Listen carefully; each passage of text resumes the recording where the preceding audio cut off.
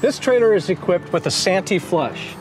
And the purpose of this inlet is designed so when you're ready to dump the black tanks, you hook up the city water inlet, turn on your water, open your gate valve, and it flushes the black tank. Here's what you need to remember. There's another inlet that looks just like this. It might be white, but I've seen now in some cases where both are black or both are white.